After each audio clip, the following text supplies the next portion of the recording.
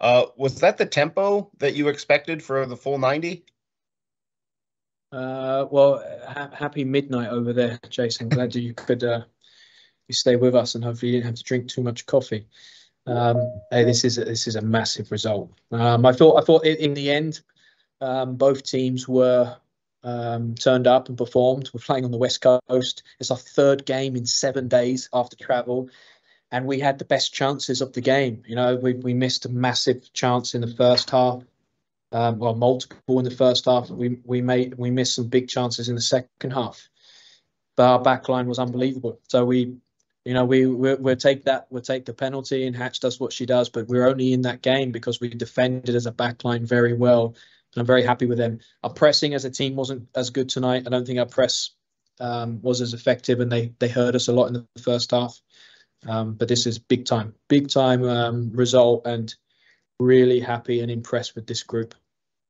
It looked, the broadcast kind of cut away. It looked like at full time you gave a quick handshake to Freya and then kind of were running out to the defenders. Is that a fair statement? Yeah, it's a fair statement. If on the website it says defender or goalkeeper next to your name, you're getting free coffee for the next week. And Amber Brooks is already working on the Excel document. I'm being serious. Our press wasn't as good tonight. We weren't winning the ball in front of the midfield like we like to, but the defense, apart from what Thompson sneaking through when Aubrey came up big, yeah, the defense was incredible.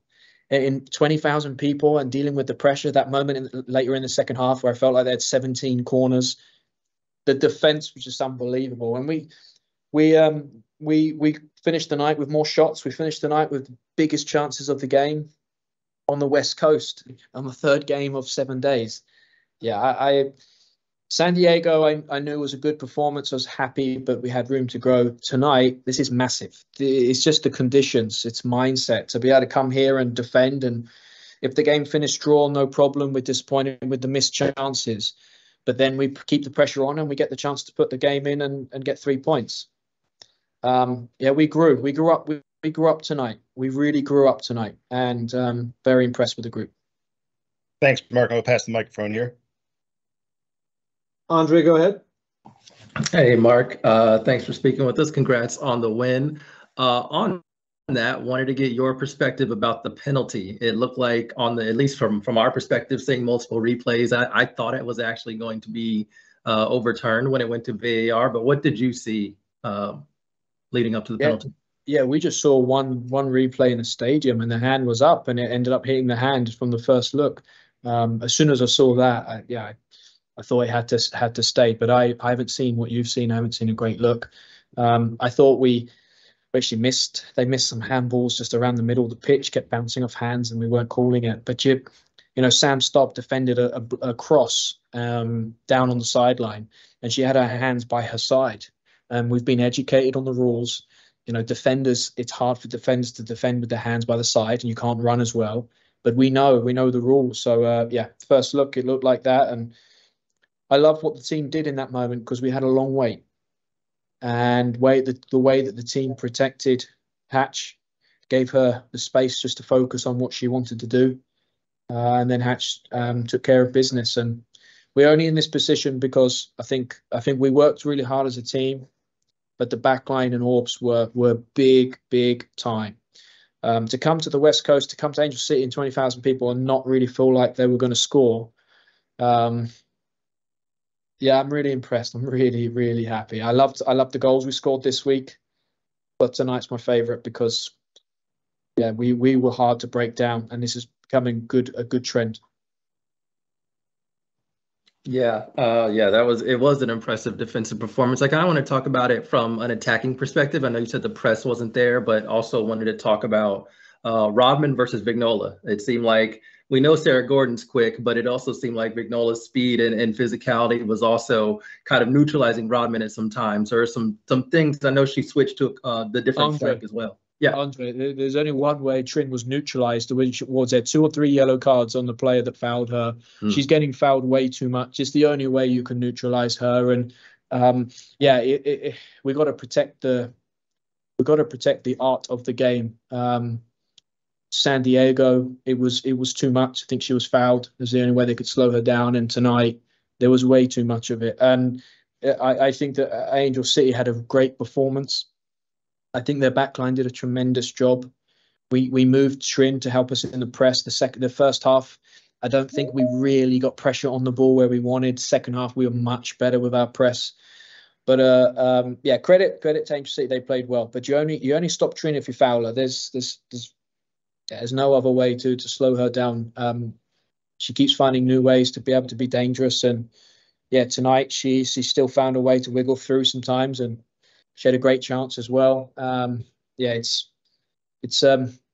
we got to make sure that when that Sanchez and Hatch and we're able to switch play, that we don't just get stuck on that side with Trin. We know how good she is, but she can't do it every time. Appreciate that. Thank you. Ella, go ahead. Hi, Mark. Thanks for being here. You know, when you think about where you were at the start of the season and where you kind of envisioned this team was going to be through 7 games, I guess it is now, you know, where does a result like this kind of fit into where that picture was and how you see the team has come in these 7 games? Performance was okay tonight. Performance okay. Pressing wasn't good. Build up, Angel City defended really well. So build up was a challenge. We kept trying to. We got Sanchez in the game, you know, a bit more than probably Angel City wanted, but we are fighting to get her on the ball. Performance in defending, like I've said, was great. Create the best chances of the game. Performance was okay. The result is huge. The result is really big. I said it for the 3rd time. 3 games, 7 days. Travel to the West Coast. It's kicking off at 10 p.m. Eastern. Yeah, we're taking in positive steps. This is a group that's tasted success, but it's also a group that hasn't been able to maintain. And I think we're growing up. We're growing up, and we're doing the things that you have to do to be a good team. We took some steps. Performance was okay. Result is huge. Thanks.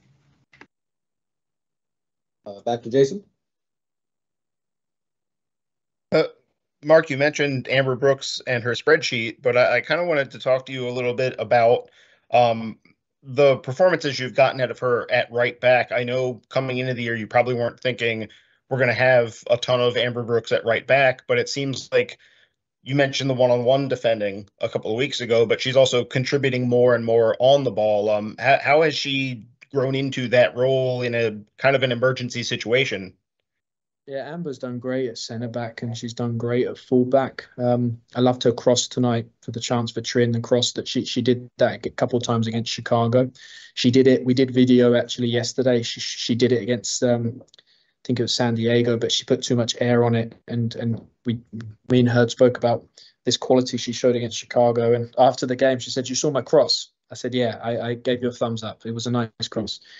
She's doing great, but like everyone.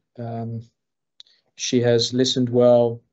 She's brought her quality, and she continues to take forward steps. But that's been everyone. The best quality right now of this group is they're really open, and they're coachable, and they're working really hard. There's so much individual and group video over the last few days to get ready, and they just want to keep learning and keep growing.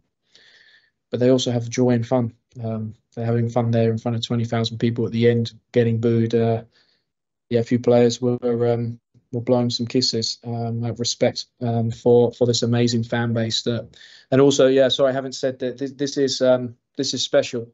I mean, just during warm-ups, there was 200 people, and I couldn't wait. I've never experienced it. Credit to Angel City, the club, but the community of LA to come out and support this team.